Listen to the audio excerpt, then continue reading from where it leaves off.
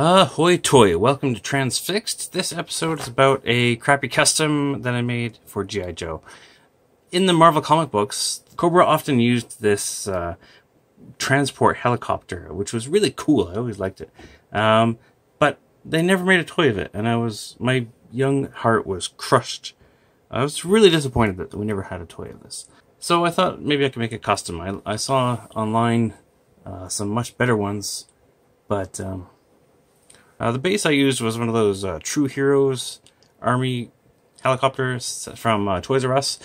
I couldn't find a better one, although I know there are some out there. For example, I've seen these customs on His Tank and other sites, and they make a great base. I mean, look at the stuff you can do with it. These are amazing. But I couldn't find that. It's a Chat May helicopter, which I think is the same manufacturer as True Heroes and Elite Force and all that stuff. But I could never find one online or anywhere, so I had to settle for the helicopter I could find at Toys R Us, which was this one. So what I did was I used my diamond tooth chainsaw and cut the back of it off, the whole back section here, so that it would have that empty space. I don't have anything I can use as a cargo module to put in there, but that's okay. And then I built these ones from, I guess you'd say from scratch. Bought a pack of this evergreen plastic. It's just sheets and tubes of plastic in various sizes. I think I ordered this from eBay or maybe Amazon. But you can see there's various pieces that you get, and you just cut them to the size you need. So these ones were just flat pieces I just scored with an X-Acto knife, and then on both sides, of course, and then snapped in half. It's styrene plastic is what that is. So yeah, I just made these pieces here. Actually, inside of there is a coat hanger that I used for the angle. A plastic hanger. I just cut, obviously, the pieces off except for here. And then super glued that in place. And then I built these flat pieces around it. Drilled holes very carefully and put these plastic tubes through. The wheels I got from a cheap ATV toy from Walmart. You can actually get those at the dollar store too. It should be even cheaper.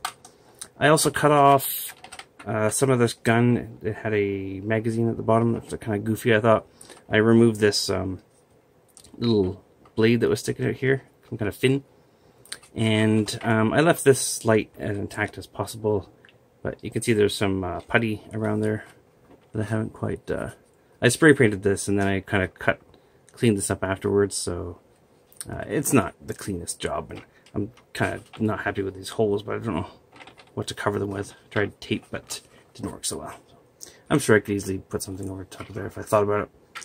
And then these stickers I got from CobraStickers.com, which is now part of Toy Hacks, I guess. And I think that makes it look quite a bit better. Blue is just blue spray paint. And then I painted this black and then dry brushed it with silver paint. So it could use some paint inside. You can see I've got some blue overspray inside the seat here. It doesn't fit G.I. Joe figures that well, actually. There's actually too much room there. They just kind of flop around. So it could use like a console in there. Maybe I'll try to add something. What else can I tell you about this thing? Oh, I cut off those pieces with my Dremel rotary tool and using this. It wasn't actually a diamond tooth chainsaw, but it's maybe it's made of diamonds. It's pretty sparkly. Yeah, of course not.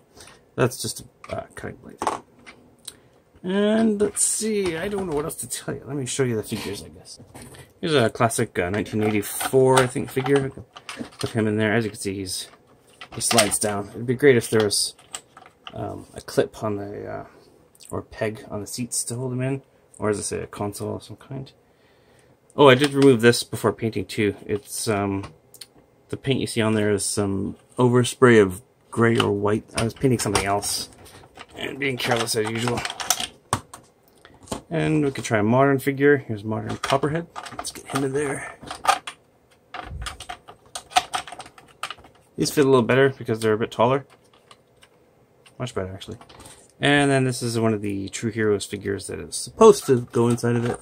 I mean, not this exact figure, but it's the same toy line at least. How does he fit in there? Pretty well. Pretty well. About as well as a modern figure. Maybe that's because his gun is in his hand, actually. Yeah. I love these figures. They're just Just so cool.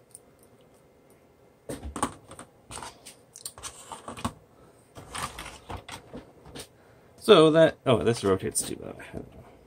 I need to paint this red. I haven't done that yet. Yeah, it really came alive with the Cobra emblem added to it.